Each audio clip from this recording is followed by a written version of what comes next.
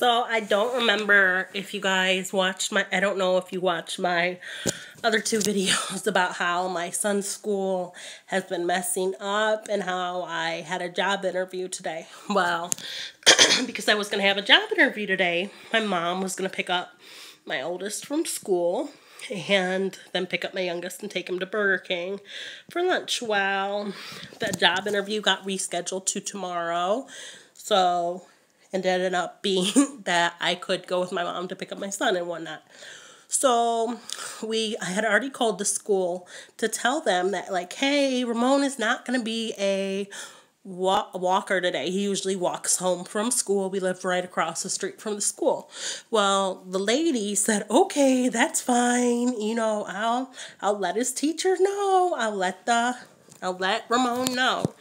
Well, the school ends at 3:20. So we're like the second car in the car rider line, and we're waiting. And so they yell his name. The teacher yells his name. And guess what? They sent my son home as a walker. They could not find him. Supposedly, he was in the walker line.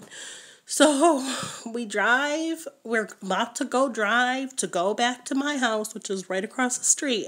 As we're driving, we see his teacher and we see Ramon. His teacher was like, well, we didn't hear the intercom to let us know that Ramon was going to be a car rider.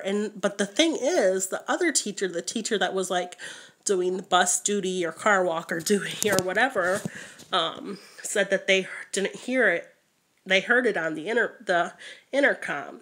So I'm kind of confused as to how one set of teachers heard it, but the other set of teachers didn't.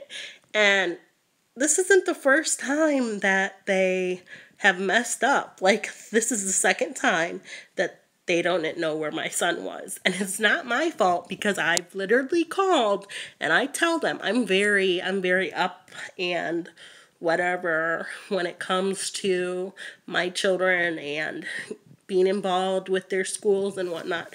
So tomorrow I'm going to have a talk with the principal. I'm really not happy and they're starting to make me very angry.